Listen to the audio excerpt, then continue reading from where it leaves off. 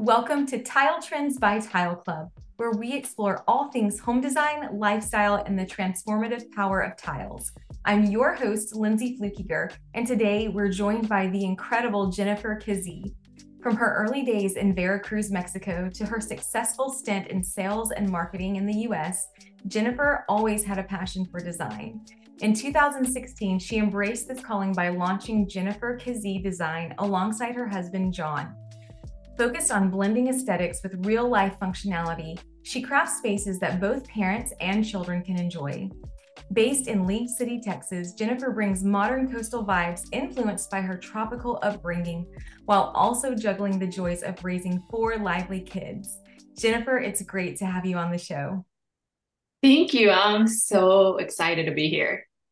Likewise, we can't wait to get the discussion rolling and learn a little bit more about you today. So let's dive right in. Your Moroccan-style bathroom retreat using Tile Club's Spanish Siesta tiles is simply stunning. We've reshared it many times on our social. We oftentimes have people comment on it and ask us all about the design, the tiles.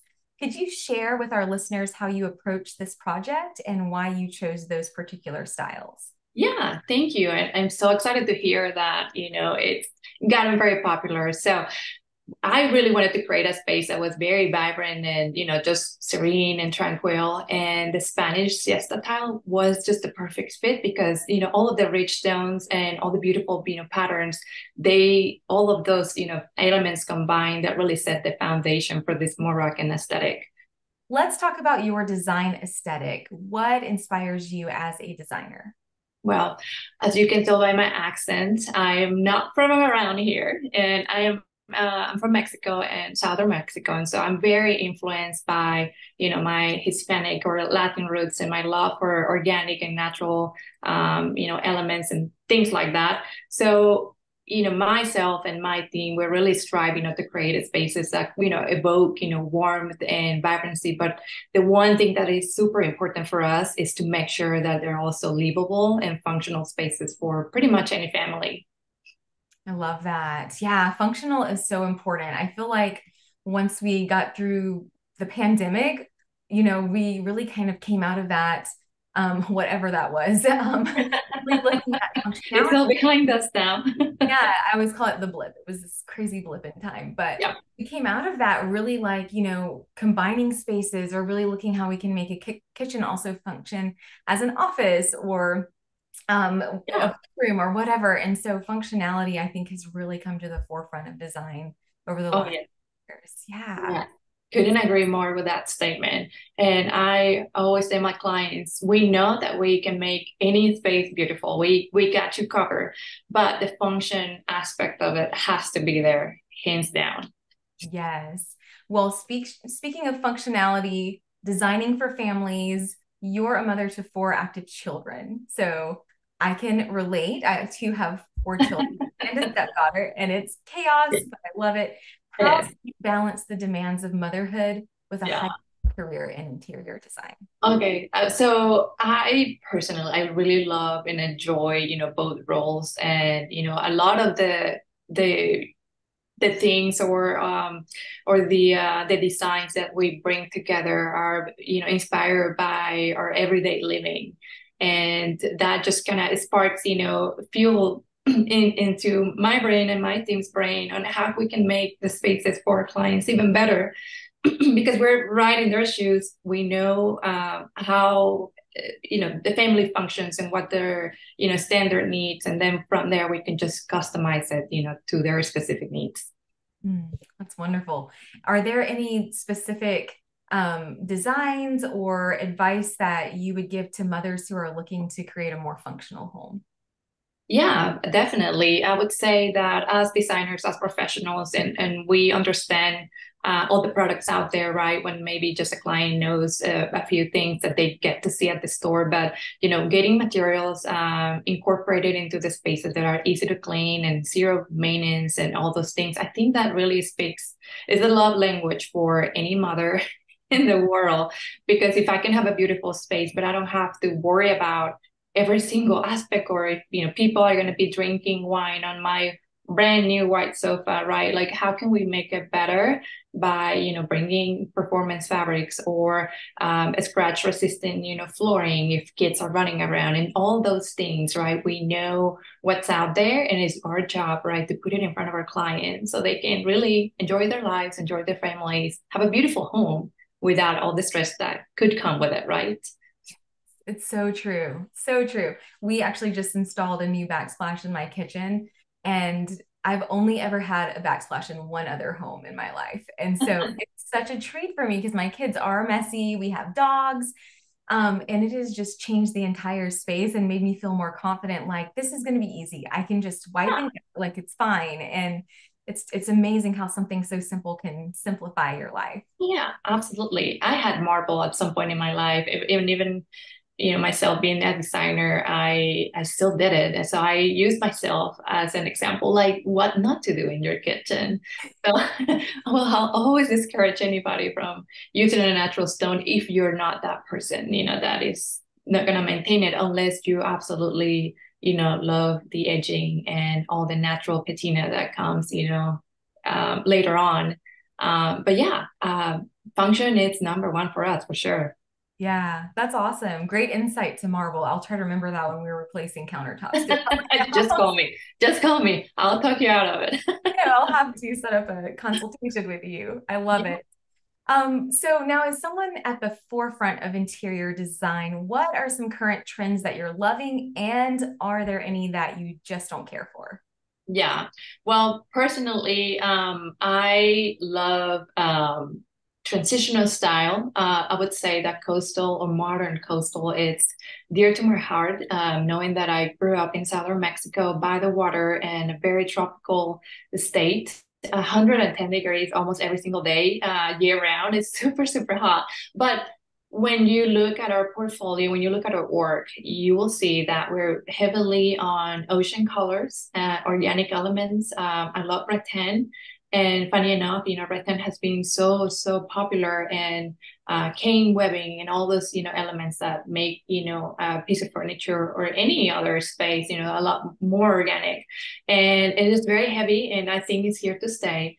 A lot of the trends that I'm seeing personally is the use of a lot of natural stones, a lot of natural materials like Moroccan-style is one of them. We've seen a lot of terracotta influence, Salish styles, and you'll see a lot more limestone, flooring, throughout kitchens, right? Which is not necessarily your most typical, material to use in interior space, right? You will see it more exterior. So bringing the nature or bringing the outdoors indoors, it's truly what's trending right now, but I do believe that it's here to stay for a long time.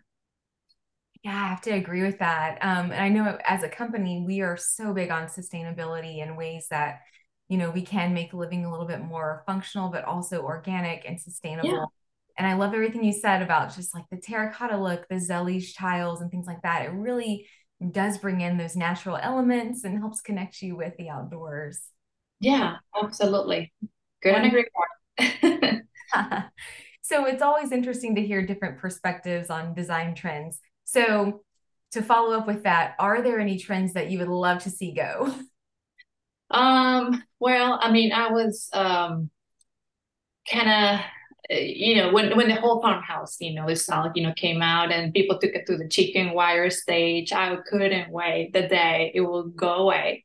I think there's elements. I know you're laughing, but I know there's elements that we love, and they're great, for country homes or like southern veranda, type of how type of houses or style. But I would say that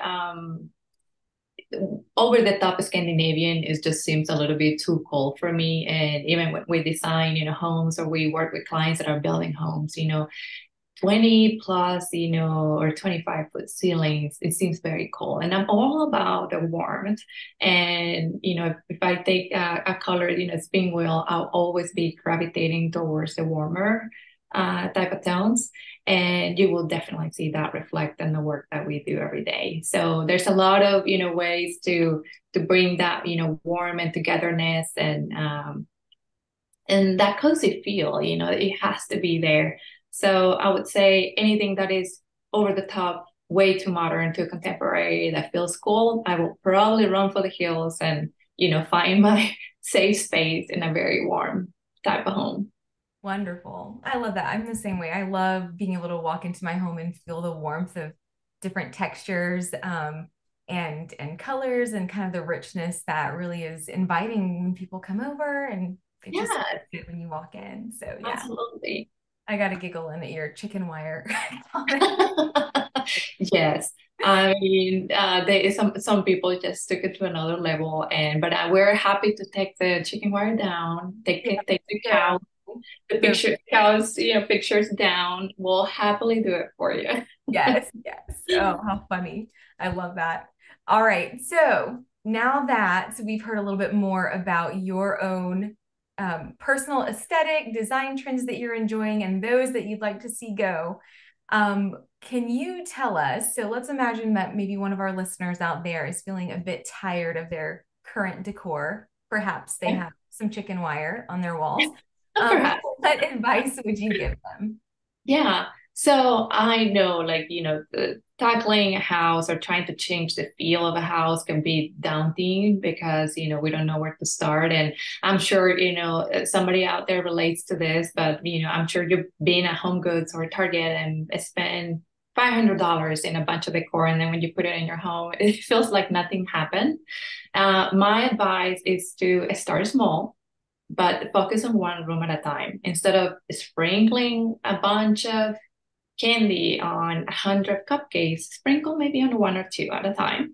That's how you will see the most impact. So, start with your bedroom, start with the living room, and then just focus on those. And then, once you get those taken care of, you can move to the next one, and you will feel a whole lot more accomplished, knowing that you were able to make those changes, right? Without spending a ton of money, but really making it more intentional by just focusing on one space or two spaces at a time. It always works like a charm because I've been on the other side, like, going to a bunch of stores and coming with a bunch of bags, and then I put it up and I'm like, oh my gosh, where did it go? Right? Like it looks the same. So yeah, that would be definitely my advice, and then probably the most practical and cheaper one as well. Yeah. Oh man, you nailed it. I think every woman has gone through that where they've gone to, like you said, Home Goods or, wherever, gotten all the things, and then you're going, that's it. Yeah, I know, right? Maybe I do need to call a designer, but you Yeah. can definitely do it. If to the listeners, you can do it. Just try to just focus on room by room, just tackle it room by room. In other words, that will probably pay off sooner.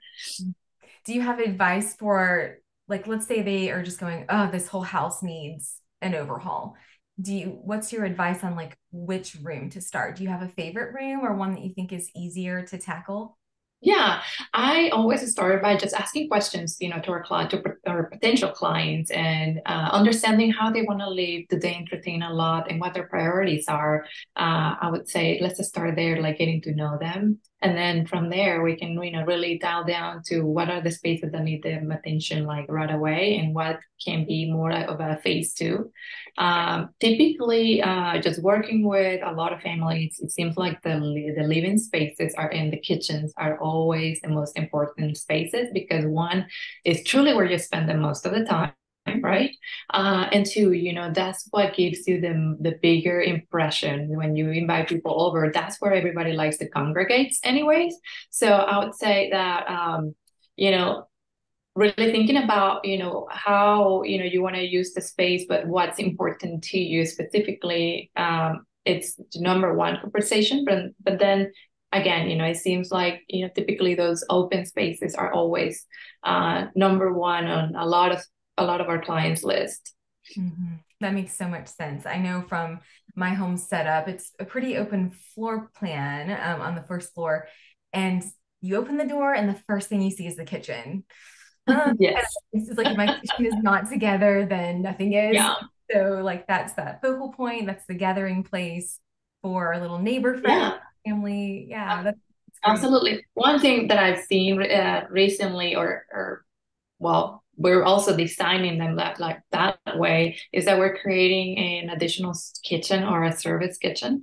Some other people call it a chef's kitchen, and that's just right behind, your primary, kitchen space. But that's where all the dirty dishes go, and they're all behind walls, so you don't have to tackle them every time somebody wants to, visit and come over. They can always be tucked in the back, and then you'll get to it when you get to it. Yes, I have seen that trending. I've seen it called a scullery. And Yep, that's also another name for it. And I think it's genius. It kind of releases, the pressure of, just keeping your house neat. And, we just got to tell the kids that, they have to use the kitchen in the back, right? And then leave all the other kitchen just for the show. Mhm. That's a brilliant idea. I love that. Functionality again. Exactly. Always number one, functionality. Because if you feel like you're in a museum, it's probably not a good thing. Yes, yes. We touched a little bit on your upbringing and your roots, and I would love to expound upon that and hear just a little bit more about how growing up in Mexico has shaped you as a designer as well as your personal aesthetic. Yeah. Well, I mean, I don't know if you've been in Mexico yourself personally. I'll invite you. We have to, go down, check out Mexico City. There's a lot of, great states, and outside the touristic, places, there's just so much culture and so much richness. So growing up, I was truly surrounded by, colors and elements, and just a strong, sense of community. And all of this, you bundle all that together, and it just, profoundly influenced, my design aesthetics. And I truly, I love incorporating, warm liveliness and just a sense of, togetherness and community. So here, in this country, it's just so fast paced. But down there, everybody's chilling. They work super hard, but there's a lot of time, for family, and, to go and enjoy, outdoors. And that I don't feel like that just happens in Mexico. I feel like, in a lot of Central and South America, the entire culture is very similar. Family comes first, work comes, next. And here it feels it's a little bit backwards, right? But we still, even with all of that, we still have to find that, middle ground where you get to balance it all. And it's easier, just to say it, right? Because I feel like we all struggle with that. But anyway, back to your question, all of that, it really made a huge, dent on the way, we design the spaces and how we tackle them, and how can we create an environment that just lets you decompress after a long day at work. So there you have it. From a true Mexican, right? Yes, I would love to go. So let me know next Yeah. time you're heading that way. I Yeah. experienced that similar kind of lifestyle when I spent a summer in Italy. And Oh, I'll so never forget. Yeah, my roommate and I were in Rome, and we had just landed, and we're kind of like bustling, and oh, just try this out. And then we went down this little cafe outside and got a bite to eat. And as we're leaving, the server goes, no, no, no, what are you doing? And we're like, we got things to do. We want to go. And he's like, no, you must stay. Like you need for this, and here's some bread. And he's like, this is to relax. You need to like stop, because Yeah. we had been there for 15 minutes. And I just experienced that for an entire month, and it really changed my life, and Yeah. for the better. And I wish that our, country and Yeah. communities would remember that, like, slow down. Slow. You're not in a hurry. It's okay. Absolutely. Yeah, no, I love that. And I did read a little bit about that, they expect you to enjoy your meal and then have your coffee. Like that's, almost a requirement, or it's the expectation, right? That you're gonna go and really take it all in. But we're just more like, let's go, go, go, because we got five more, places we want to hit. Yeah. So, but yeah, I love that philosophy of, just embracing it, taking your time to breathe, and again, decompress. And then we get to go, back to reality, at some point. So we have to enjoy it while we can, for sure, for sure. Well, just even exploring different projects that you have in your portfolio, I can see the warmth and kind of the come relax and just enjoy. Like I see that in your aesthetic, and I love that. I hope there's many women listening and lots of moms who just really need to hear it's okay to slow down Yeah, and have a space. absolutely. Yes, it's okay to sit down and drink your coffee on your couch, on your white couch. You're right out, yes. Oh, I love it. Well, Jennifer, thank you so much for taking the time to be with us today. I have one last question for you. Can you tell us Absolutely. what projects you're looking forward to for the rest of 2023? So we just completed a vacation home. It's going to be feature on Airbnb pretty soon, starting September 1st. And I'm gonna tell you, we had a lot of fun. Once because we got to do a lot of coastal vibes, and boho combined. You have to check it out. So if somebody calls me and say, Jennifer, we're gonna give you 5 more houses on the water. They're all gonna be modern coastal. Seriously, that will be like an early Christmas for me. So I'm looking forward to that. We're in the works of, talking to other homeowners that have a secondary vacation home. They want to, spruce up, furnish, and make it really fun for rental purposes. So I'm very excited about that. Hope it works out. So yeah, that's what has me very excited right now. That's wonderful. Oh, well, thank you so much for sharing all the Thank wonderful you. things going on for you and your design firm. We're wishing you the best of luck and just appreciate your time today. Absolutely. Thank you so much for having me. And I hope to get to do this, pretty soon with you. Sounds great. Thank you, Jennifer. Have a great day.